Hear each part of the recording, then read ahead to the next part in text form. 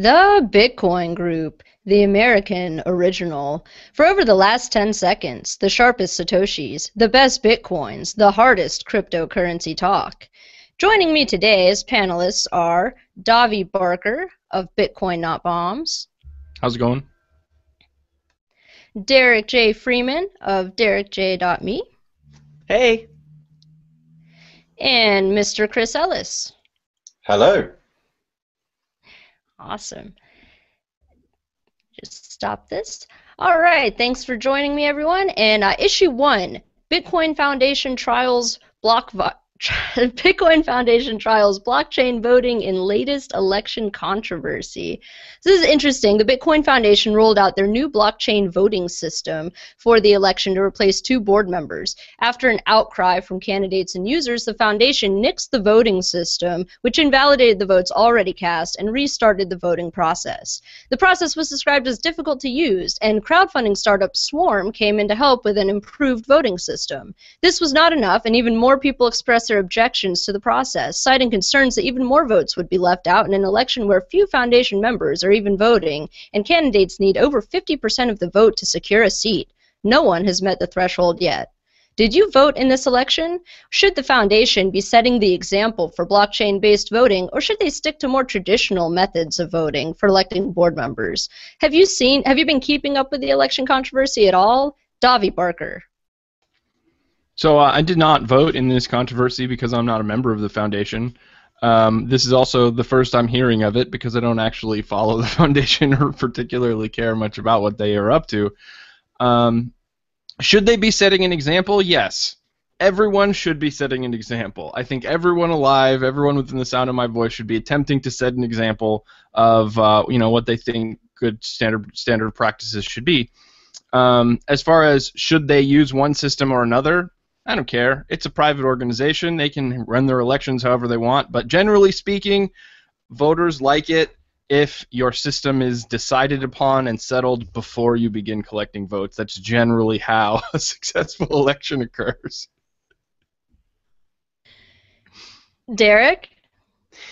Yeah, I did not vote. I don't follow the Bitcoin Foundation. I wish they operated more as an oligarchy and just did whatever they wanted and didn't ask permission from people, because I'm not really sure what the people who vote get out of the Bitcoin Foundation. Everyone has the power to represent themselves with the internet. People can make a video, people can tweet, they can do whatever they want. If they're not a part of this elite group, and they want a voice, they should be doing something other than voting. Chris? Well, no, I didn't vote because actually, you know what? I actually might be a member. I think they cheekily signed me up at the Amsterdam Bitcoin conference because they were like it was a spam trap. Like I got to the desk and I was speaking to them. They were really charming and they got me to enter my email, my thing, and I think they like tricked me into becoming a member or something like that. I'm joking. They didn't trick me. I knew I was becoming a member. But no, I didn't vote because I don't particularly approve of this institution. We've spoken about it before, and in particular I was struck by the user Nulk on Reddit, who said this is totally broken beyond belief. This voting system is completely busted and it hasn't been thought through. And the other problem that he raised as well is that miners can quite easily rig a system like this. And the reason they're able to rig a system like this is because miners on the network have full discretionary power over what transactions get processed. So up at the top here, you see this was actually the post where they were like organizing. First of all, this is very complicated. It's not simply just vote for the person you want to get elected. Apparently you're supposed to say yes and or no to the person that you want to get elected. So you've got to go through and say no, I don't want this person, no, I don't want this person. That could be a lot simpler. And so it doesn't look to me like they've really put enough thought into this. A good democracy should be easily understood by everyone. That's why governments go to such lengths to make it as idiot-proof as possible, or at least the proper ones anyway. And then what really kind of shocked me at the end is that Patrick Merck at the Bitcoin Foundation said this has clearly struck a nerve with folks that think blockchain technology should only be used for transferring Bitcoin and not other applications like voting. So not only that, they've also completely missed the point, because of course this technology can be used for voting for no other reason than that actually David Charm kind of solved this problem in the 80s. In fact, he's still a world-leading consultant in voting mechanisms, and I believe he has a consultancy firm. And we could have done this just by signing message on the blockchain, right? So if you sign a message with your private key, then let me just get my camera back up. Here we go. You could sign a message, right? And then you could just put the hash in the blockchain and just email your vote back. Now, it sounds like all the votes, your power to vote, was based on your email anyway. So it didn't really matter that there was a blockchain, because if you wanted to do a civil attack, all you'd have to do is sign up multiple times with email. That's the way I understand it, at least. Of course, you'd have to pay, you'd have to pay more times and so on. But then it really, to me, I just wonder why they used a blockchain if it was always going to. The bottleneck apparently was the email system, that people got like four emails and they weren't sure what to do. So yeah, that's my assessment of it. With the amount of time they had to work on this system, you'd think they would have come up with something that worked better. And if you want to use a voting system, you definitely have to make sure that it's not easily rigged. Moving on. Blockchain.info reports 300 millionth Bitcoin wallet. Let's see. I swear I'll get the screen sharing thing right. It's 3 million. It's 3 million. 3 millionth Bitcoin wallet.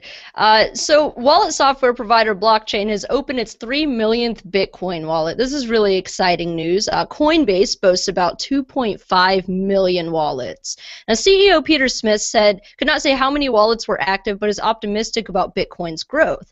However, a skeptical commenter noted that it's kind of sad that Blockchain has 3 million wallets, while Khloe Kardashian has 12 million Twitter followers. Bitcoin still has a ways to go. Exit question: will Bitcoin be able to keep up with the Kardashians? Derrick J.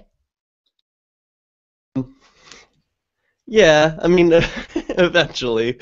I think Bitcoin will outlast the Kardashians. It's a turtle or tortoise versus the hare sort of race. I mean, yeah, so a couple things strike me about this. That just because there are 3 million wallets on blockchain doesn't mean there are 3 million users. Many users have multiple wallets. They're, of course, free to create. It's similar to email addresses. And also, while we're talking about Kardashians and Twitter followers, I mean, it's not uncommon for celebrities to buy swaths of followers, so it's not the best comparison, I'd say. Also, following a celebrity requires like one click, and then setting up a blockchain wallet's a little more involved, but not terribly difficult. And I want to congratulate Blockchain. They were the first wallet that I ever used, and I still recommend them to people as a terrific web wallet. However, I lately have not been recommending their phone wallet, which I think kind of sucks lately, if I'm going to be perfectly honest. It needs some improvement around the area of I don't know. Yeah, it's just usability. Other wallets have surpassed it. I've been recommending Airbits a lot. Just want to throw that out there. I still have a lot of love for Blockchain. And what was the other one? Oh, yeah, Coinbase. Still recommending those to vendors who come into a thrift store that I work at, and they ask, you know, what should I get set up with as a merchant? I recommend Coinbase so that they can easily convert to dollars, which Blockchain doesn't allow. But, you know, there are trade-offs to that. So congratulations, Blockchain. Chris? Yeah, so I actually had to look up this person. I don't actually know. So is this like the same as Kim Kardashian? Is that? I don't really follow. Sister, I don't know. Sister, I think is it? Sister. It's not going to be a daughter, is it? It's too young, really. I have no idea. Though I do congratulate the people at blockchain.info who actually are next door neighbours to me, because they're on the same street that I've been working on lately, and I went up to see them, and I met Roger, and I met the whole team. So yeah, it was really good fun.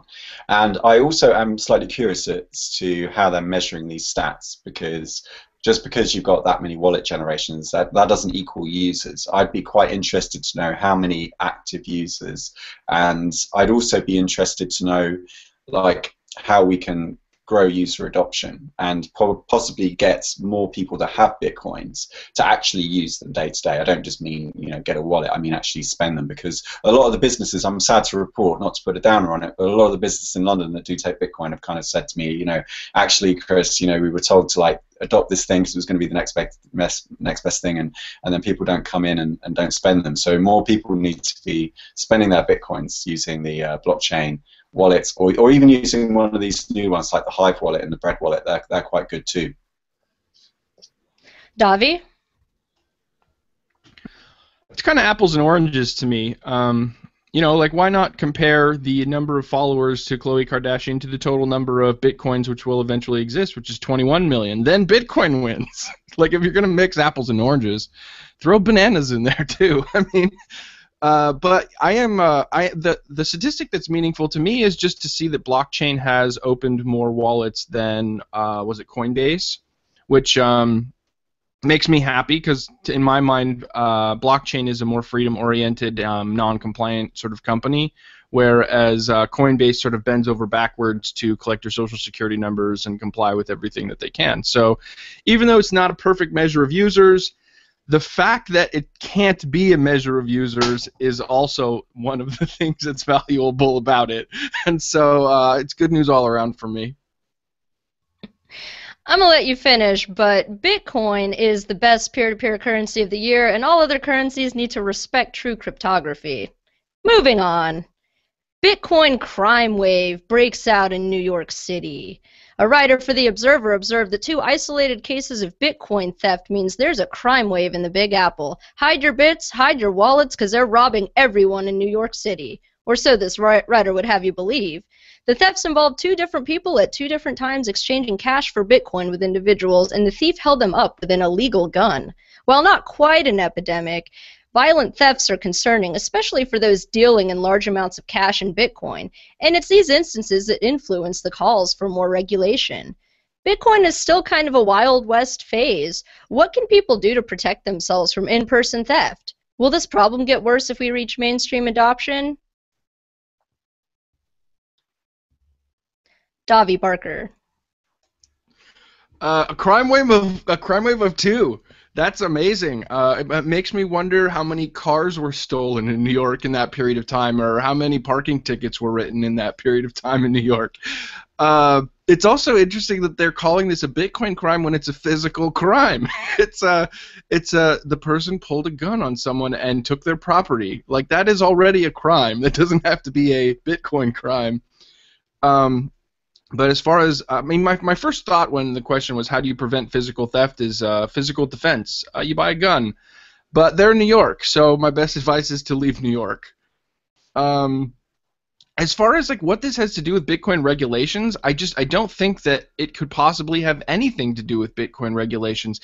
That would be like saying, like, let's say you're at the ATM and I come up to you and I put a gun in your back and I say, hey, put in your PIN number and give me $1,000, and you're going to like go to like financial regulators and bank regulators looking for a solution to that, like as if like anything the bank could have done. A retina scan, I still have a gun in your back. Like a password, I still have a gun in your back.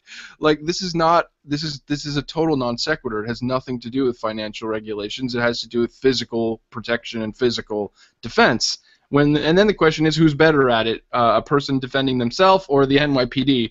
Well, the NYPD has a horrible track record for protecting people, and in fact, they probably beat up more people than they defend from being beaten up. So this is not even Bitcoin news, really. This is a call to get out of New York. Derrick? No, I don't see this problem getting worse with mainstream adoption of Bitcoin, because will mean more users are more sophisticated with their security. One great website, Seals with Clubs, Brian, who was rated earlier this month by the Gaming Commission, and they took his electronics. I think presumably because they thought they were taking his Bitcoin too, but they weren't. And so I think this provides a perfect counterexample to why Bitcoin is sort of in these physical theft scenarios. Like it's Davi pointed out, like this is a physical theft, and just because they took his electronics didn't mean that they also took his Bitcoin, which is kind of unique because in a physical theft up to this point, if you go into someone's house or business and take their property, that's gone. But with Bitcoin, it's not if you're doing it right. So that's pretty unique, and I see Bitcoin as sort of a way out of what's happened here. Chris? Yeah, but the problem in this case, Derek, was that this chap was selling bitcoins and advertising that he was selling bitcoins. So the thieves knew that he was going to have large sums of cash on deposit because they were setting up to do a deal with him. So it was very clever. And as a result, what they've done there is they've made him put the transaction through the blockchain first at gunpoint, so that they knew that they actually had received them. No, there are actually mechanisms around this in cryptography. None of those would have been applicable here, but there is one, for example, that gives you plausible deniability. There is a piece of software called TrueCrypt, which is in a bit of a software limbo at the moment, but if you check it out, you can still download the version before it was decommissioned. And what it allows you to do is set up a hard drive with two partitions, one hidden one and one real one. And what you can do is if you're put under duress and someone forces you to reveal the password, you put in a fake password, and it opens up a hidden partition on the drive, which looks plausible. And there is no way scientifically of proving that your real partition exists. So you can just turn around to the assailant or even the police and say, no, I did put in my real part. You can even sprinkle some porn in there just to make it look legitimate, like, oh, why would I leave this lying around in a fake partition on a hard drive, really? You know, you can do all kinds of things, but obviously that doesn't work with the blockchain, so we do have to work this out. What I would say is that if you are a seller on local Bitcoins, for example, that you situate yourself somewhere where there is some security. So when I used to do face-to-face Bitcoin transactions, not that I did very many of that, mind you, but when I did back in the day, I used to actually ironically insist that we do it outside of banks, because there's nowhere more secure than a bank, right? And you know, one chap I did meet was a little bit dodgy, and I was kind of grateful that I did it. And choose things like shopping malls or anything where there's, you know, a lot of people around. That would be my advice. Definitely. You want to pick safe places to do these transactions in. So, moving on. New York proposes special Bitcoin regulation, but won't say why.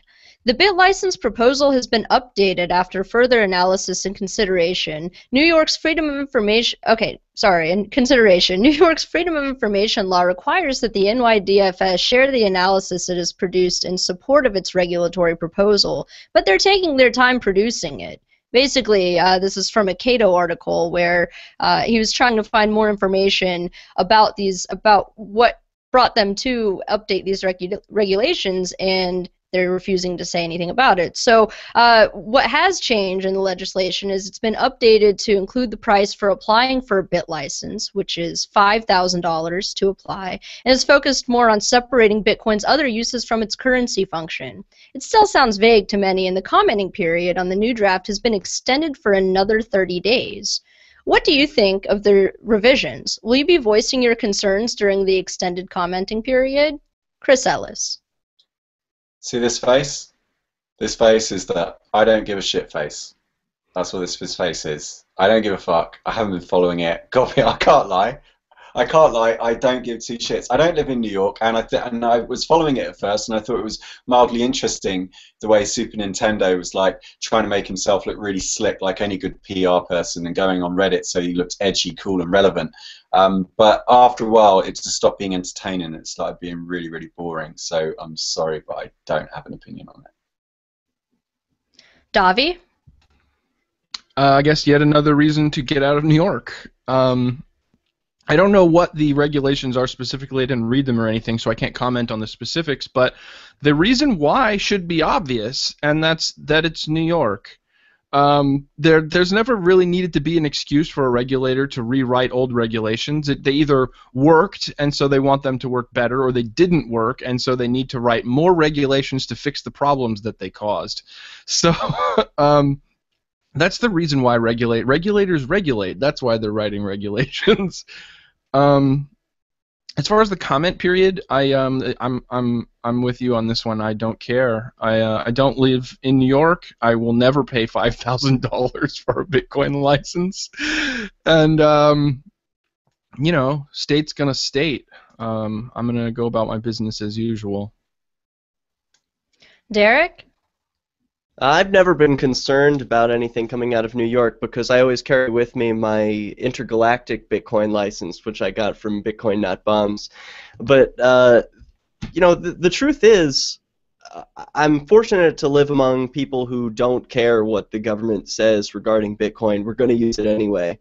For example, the thrift store at which I worked today has a Bitcoin vending machine. We never applied for any kind of license or permission. It works regardless of whether or not we have government permission.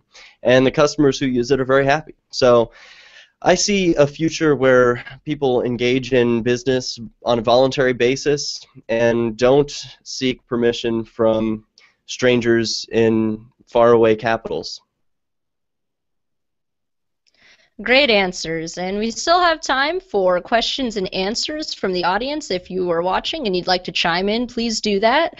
It looks like we have one from Visual Vendetta. I'm one for regulation and compliance of Bitcoin. Look at what happened to Mt. Gox. They just robbed everyone and got away with it. What do you guys think of that? If I'm not mistaken, Mt. Gox was not in New York, so I'm not sure what New York regulations could have done to prevent it. But I mean, to some extent, it was a free market and it was a Wild West, and anybody who was paying attention was saying get out of Mt. Gox for months before anything happened, and so I chalk this one up to buyer beware. I guess the question becomes who regulates the regulators, because there's nothing that went on in Mt. Gox that could not happen at any one of these regulatory agencies. So I just don't see that as a solution to the problem. And also, MT Gox wasn't actually bailed out. So even, I don't think Magical Tux is going to get very far, to be fair. He's one of the most wanted people.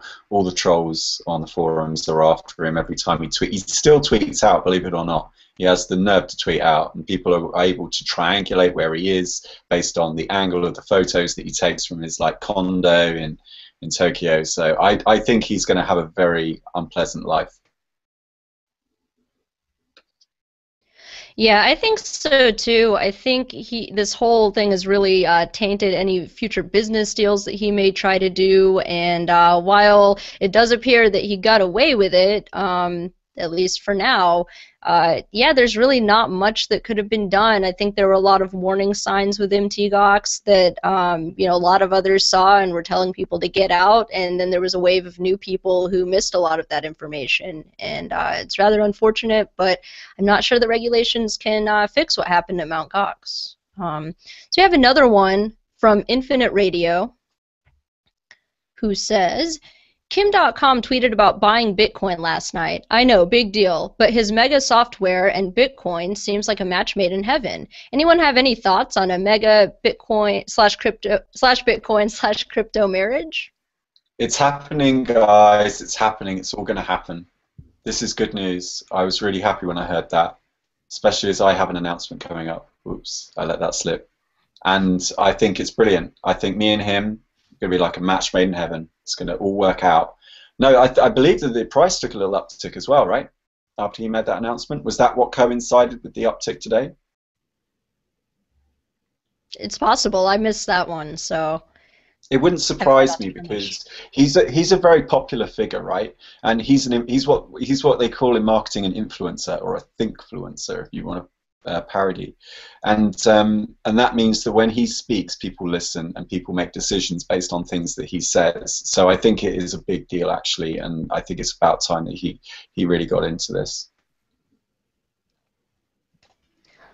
I think we should do a comparison between the users of Kim.com's software and services and the number of followers of Kardashians on Twitter, and see which one has influenced more people, because it would not surprise me in the least, the internet being what it is, if an internet mogul like Kim.com actually, I mean, Kim Kardashian claimed to break the internet, right? That's misnomer, right? But Kim.com, they're both Kims. Anyway, I think he's a huge figure, and I think he's influential, and I think he speaks to a niche or a category of online internet communities that Bitcoin is ripe for, and so I think it's great news. If you have to contrive a hashtag to try to break the internet, you're probably not going to break it. And a single dress broke the internet last night without any kind of help. So, Hey, about Kim.com, wasn't there recently some problem with him being able to accept PayPal? Yeah. Well, he's okay. a pirate, right? He's always going to have trouble with legacy banking systems and financial systems on the internet. Well, yeah, I mean, we've seen this with Wikipedia, or it wasn't Wikipedia, WikiLeaks, not being able to accept certain donations because governments don't approve of what they do. Kim.com was famously raided, even in New Zealand, but I think that was by the American authorities, so it just makes no sense why he would stick with the legacy system of money when he could just as easily switch over for basically no cost to the money of the internet, which is Bitcoin. Yeah, it seems to make sense, and Infinite Radio adds politically and technologically a big deal. Internet Party Redux with Bitcoin? I like that. That's great. And now it's time for everyone's favorite segment, predictions or story of the week. What does your magic 8-ball say, or did you come across a story that moved you this week? Davi. Oh man, coming to me first. I'm totally unprepared. How long of a prediction is this supposed to be? For just the next week? However long. It can be a prediction long. for anything. I think Liberty Forum is going to be a smash. I'm planning on going, and it was looking like I wasn't going to be able to, but I pulled some strings and got it together, and so I'll be at Liberty Forum. I won't be speaking about Bitcoin. I'll be speaking about zombies, but I guess I would predict that Bitcoin would survive a zombie apocalypse. I haven't figured out how, but I've got my best brain cells on the job, and I'm going to figure out how Bitcoin can work in the zombie apocalypse. Yeah, radio transmissions, absolutely. So, more on that later. All right, Derrick J. Story of the week is that, and I hinted at this earlier, Brian Micon of Seals with Clubs and Dunk Down Radio podcast was raided in Las Vegas. He ran a very successful long-time poker website, used Bitcoin, and he's going to continue doing that. I thought that was so. There's a few interesting parts of this story that I hinted at earlier. So the government raided his apartment and held him at gunpoint while he was in his underwear, put him in handcuffs, even though he had a toddler at home. And they took his electronics, presumably because they wanted to stop him from having this successful website and take his earnings. But they didn't, and he went on YouTube. First he left, he went to a place called Antigua, and then made a couple of YouTube videos being like, yeah, this happened, Seals with Clubs is shutting down, but swcpoker.eu is going to start, and that's totally new and different from Seals with Clubs. And so it's just going to continue with a different admin team. Not everyone who worked with Seals with Clubs was happy about this raid and felt comfortable continuing, but he's got the bravery and courage to just keep going. That's awesome, and I think it's a real success story for Bitcoin because he had the wherewithal to protect his clients' money. I mean, if you go to Seals with Clubs now, it says, we're solvent, everything is fine, just take out your money right now. You've still got time. Just take out your money.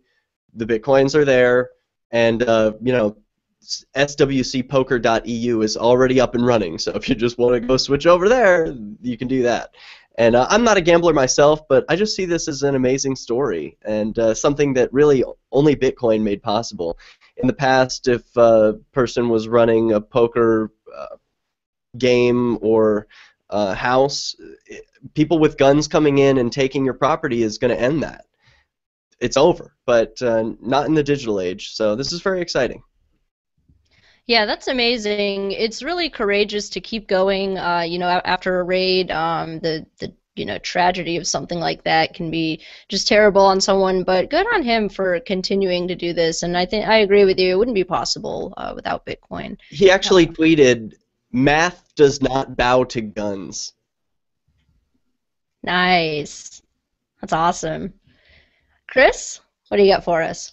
Well, that is very, very cool. I'm glad to hear about that. So, yes, so today, everyone, I've got a bit of an announcement. As you all know, if you've been following me, and you know who you are if you have, that I have been working on something in the background. And actually, to be honest, it wasn't all that much of a secret, because I tried to give this idea away last year, back in May, and then I tried again back in November, and then I tried again like in January. And at Christmas time, just before I tried to give it away for the last time, a good friend of mine called Leo Campbell quit his job. He's the developer. He quit his job for me and said, look, I'm going to work on this because I believe in you. I believe in your ideas. And this particular idea really caught everyone's imagination when we put it on Reddit for the first time.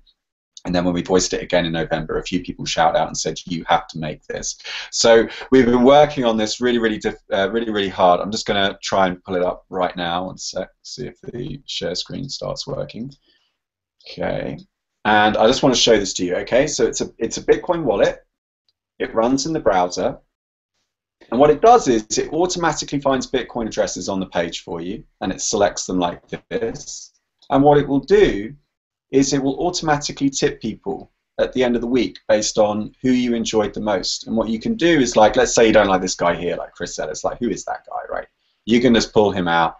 And if you really like someone, you know, I don't know, like the Global Citizenship Project, you can just subscribe to that one, okay? And then it will just keep paying that person. You can see I've subscribed to a few people here since we've been testing it out. So it's a Bitcoin wallet that automatically pays people based on your viewing habits. It's not just based on your viewing habits, there's also a little bit of interaction in there as well. And I want to give a big shout out to all the alpha testers and all the people that have been really helpful in giving us their feedback. Some people have been sending like War and Peace, like they're sending these big long emails like telling us how they feel about it and how much they love it. Sorry guys, were you able to see that?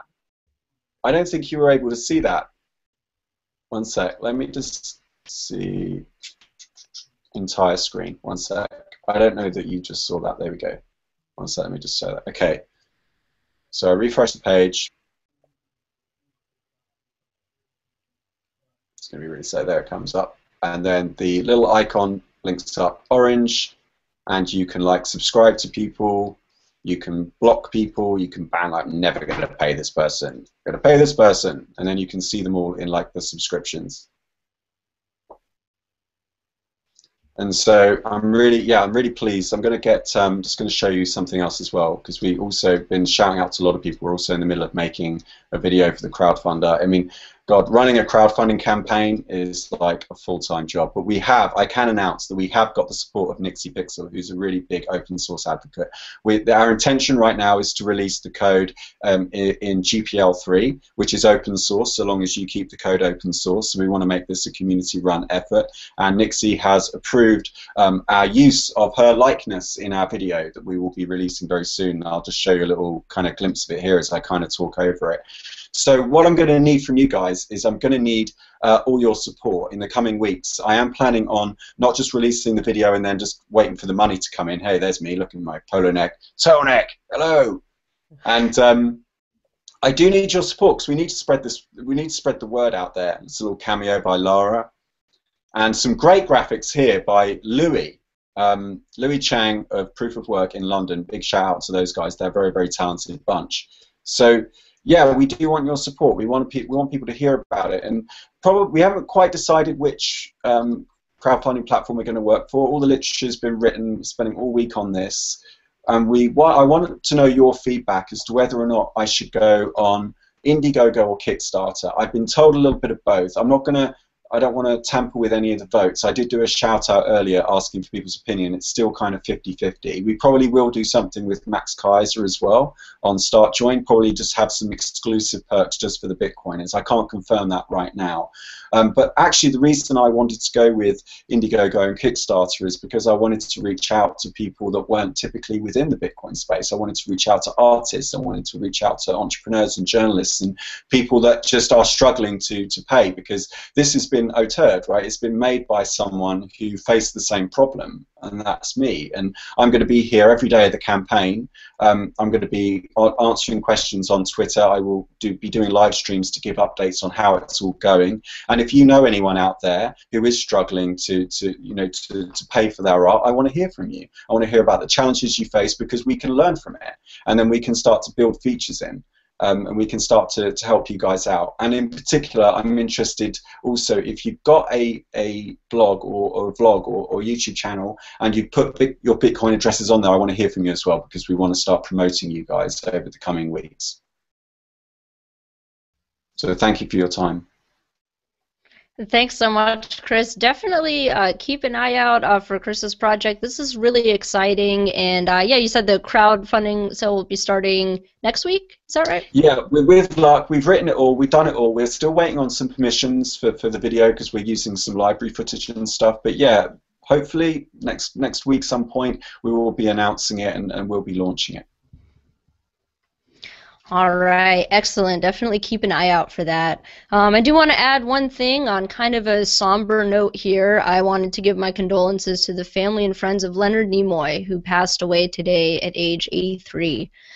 Some of you probably know him as playing Spock on Star Trek, and I wanted to read a couple Spock quotes here. "Computers make excellent and efficient servants, but I have no wish to serve under them." And also, "Without followers, evil cannot spread." And now I want to read one by Mr. Nimoy himself. "Logic is the beginning of wisdom, not the end." Rest in peace, Mr. Nimoy. You will be missed. If you like what you see, check out the Bitcoin group on Facebook, Twitter, G+, and YouTube, and subscribe to the World Crypto Network for the latest analysis of all things crypto. Until next time, live long and prosper.